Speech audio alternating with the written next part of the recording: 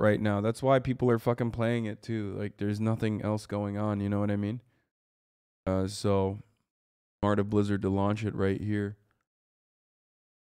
At this point. Here. You're gonna wear that fancy dress? Yeah, because everybody wants it. Okay, sure. You're gonna keep the shorts on under? Yeah, Mommy, I love you. I love you.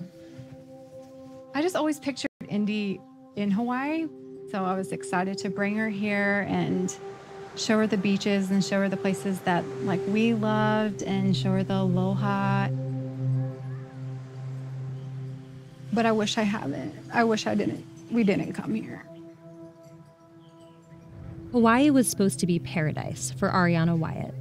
She moved here with her family in February of 2021, when her husband, a technical sergeant with the Air Force, was assigned to work at Joint Base Pearl Harbor Hickam. Their daughter, Indy, was 3. Never forget Pearl Within Harbor, just a few months, they started getting sick. So this is just from this year. This is your medication from Mine this and year? my husband's. Wow. Face rash, migraines, Diarrhea. diarrhea. Were you guys on medication before this? No, this is all from just living here. God damn. When did you notice health problems in your family? I think early on, our cat did not want to drink the water. So I should have known then that something was up. For myself, it started the end of May. I started having migraines pretty regularly. Once again, cat supremacy. Cats are literally fucking avoiding poisoned fucking water supply. Meanwhile, the human owners are like, yeah, no, I'll drink it. Migraines I can't even describe.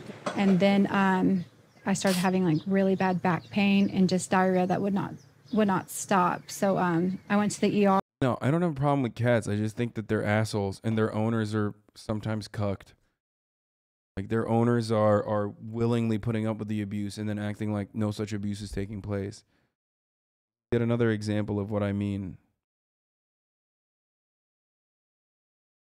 And they found out that my kidney was swollen and they did not know why. And then for Indy, it's hard to talk about Indy. Oh, shit. One of the first things was that she was having urinary issues, and we would call the doctors and they would say like, oh, just put her in the bathtub and put, baking soda in there and let her sit. Around October, I started seeing like this decline in her to the point where she would be like, Mommy, my legs hurt. Like, I don't want to do this. Like, I'm tired. Oh, God, this eats me alive. Like, she was telling me this whole time. That she was not okay. And then the night before Thanksgiving, I had taken a shower and my entire back was just like inflamed and red. I had rash all over my face. It just felt like a horrible sunburn. It was almost like, oh my, this is it. The water, it's the water. That same Thanksgiving week, almost 6,000 people reported getting sick. Many went to the hospital for diarrhea, vomiting, and chemical burns. Both service members and civilians, they all had one thing in common. They lived in current or former base housing, in homes connected to the Navy's water system. Water many people were now saying smelled like gasoline. Oh, it's got on fire. That's crazy. This is concerning because not only with the smell, you actually feel it, a burning feeling and itching. But the Navy dismissed everyone's fears. In an email on November 28th, a base commander said, "There are no immediate indications that the water is not safe. My staff and I are drinking the water on base." Families didn't buy it. They knew they lived close to Red Hill, an old Navy fuel storage facility. They knew Red Hill's tanks were close to the wells that supplied their drinking water. And they knew Red Hill had a history of leaks. There had been a big one in 2014, another in May of 2021, and there had just been another one on November 20th.